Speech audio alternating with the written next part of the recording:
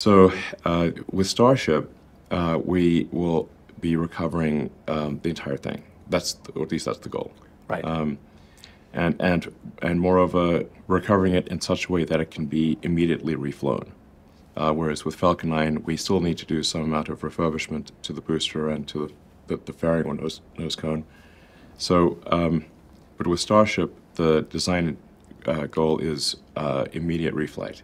Right. So you just refill propellants and go again, and this is gigantic. It just as it would be in any other mode of transport. And the main design is to basically take 100+ people at a time, Yeah. plus a bunch of things that they need to Mars.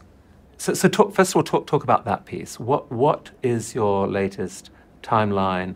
One, for the first time a Starship goes to Mars, presumably without Yes. people but just equipment. 2, with people.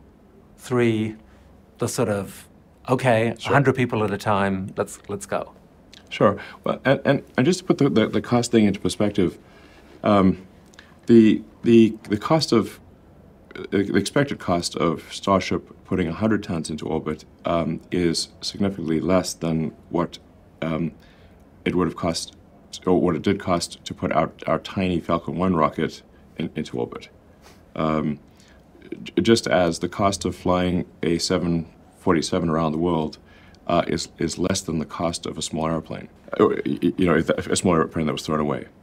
So it's really pretty mind-boggling that the giant thing costs way less than the small thing. So it doesn't use sort of exotic propellants or things that are difficult to obtain on Mars.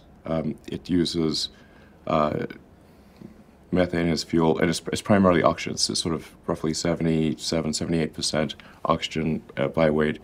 Mars has a CO2 atmosphere and has water ice, which is CO2 plus H2O, so you can make CH4, methane, and O2 oxygen on Mars.